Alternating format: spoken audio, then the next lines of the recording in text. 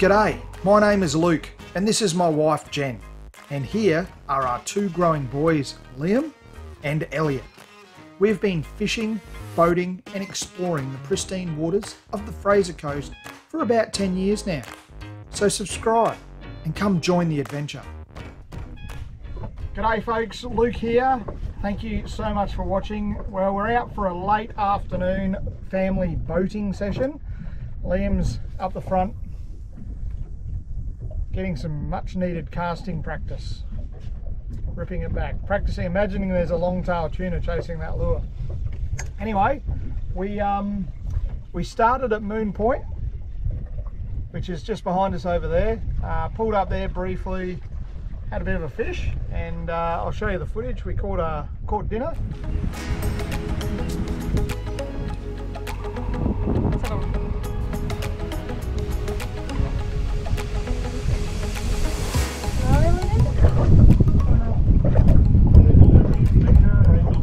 It's a little flathead, I think. Feeling very flathead-ish. Not the biggest. See him there, Liam? Little dusky by the looks of it.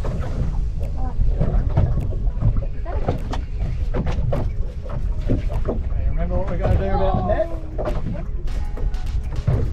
Got under the boat.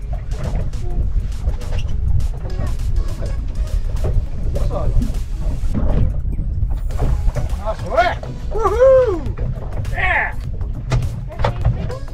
Woohoo! Geez, a legal one, alright.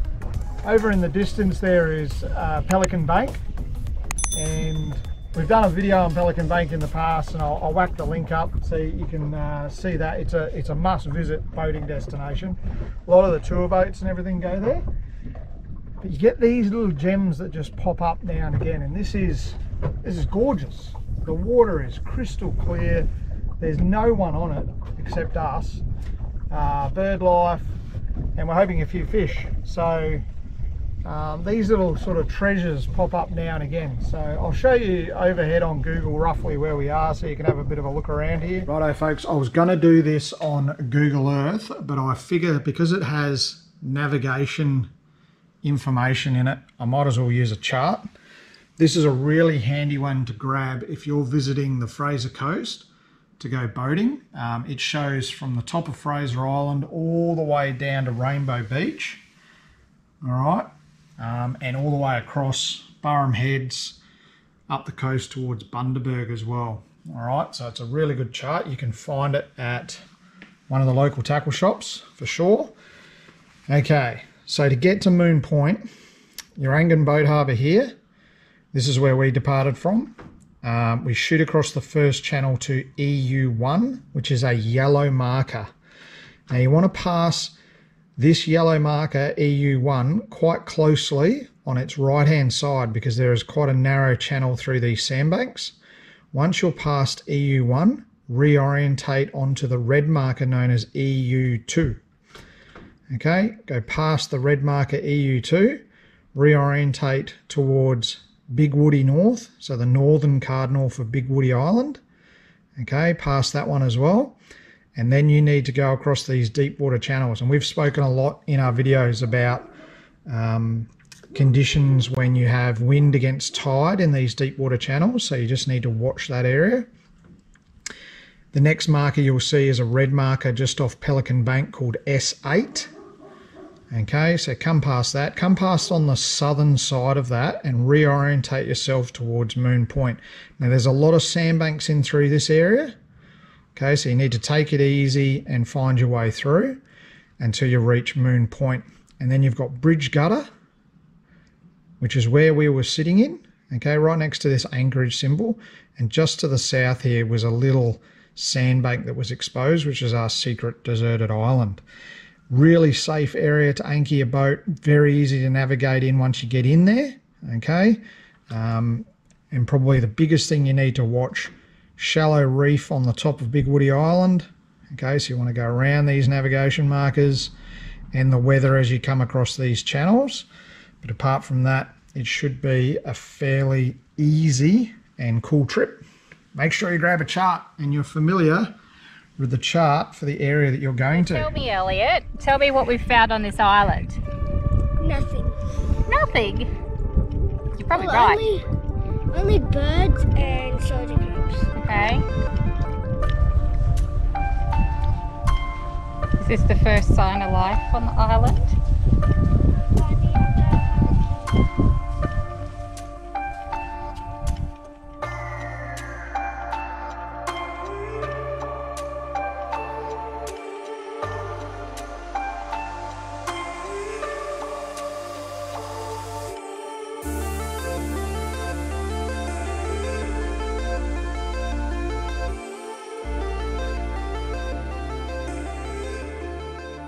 Yeah, another really easy to get to boating destination.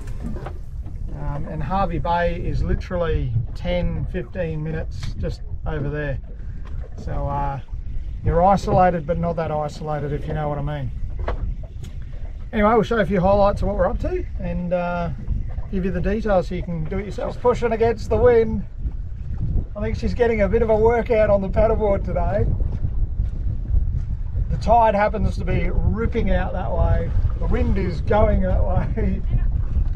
Everything against it.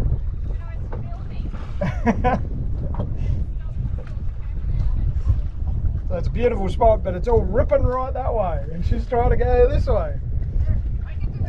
You can do it. Don't give up. She's doing better than me. I can't even stand up on the thing, so. Woohoo! Done! At least you're not moving the boat as well. Yeah, stationary now. I kept trying to film and then the second I stopped, you just start drifting off. Okay, so it's getting to the end of the day. Low tide is around 4 p.m, 1600. So we're going to just slowly pack. I'm just moving us out into deeper water.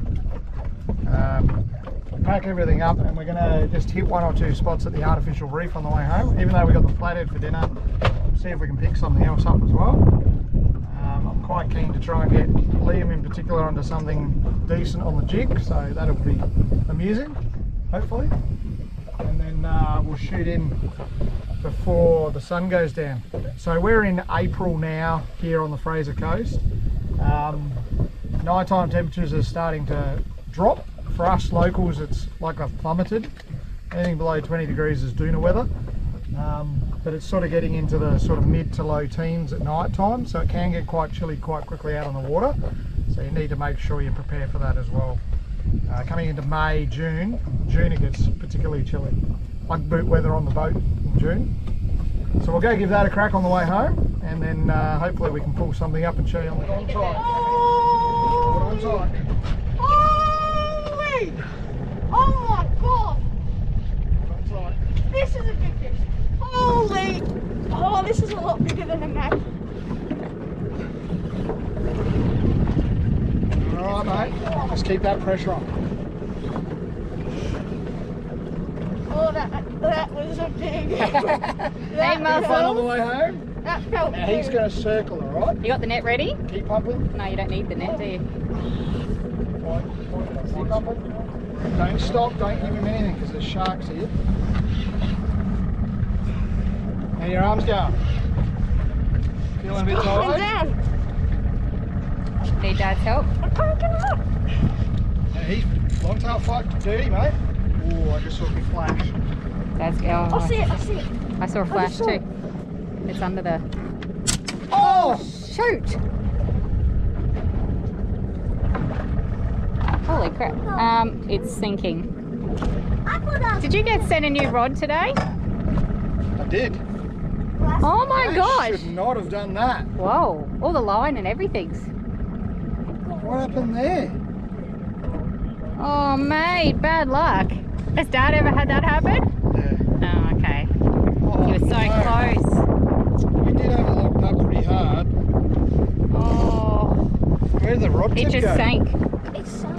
Oh, I didn't, no. I saw it and I didn't want to put my hand in because I didn't know if there were sharks around, but it just sank pretty What fast. have we done?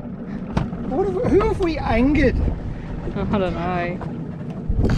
How did that feel? That Liam? was a nice big fish, We mate. got to do it again now. I love that fish. I would love to get your thoughts on what you suspect went wrong, folks. Deep breaths, it'll all go away.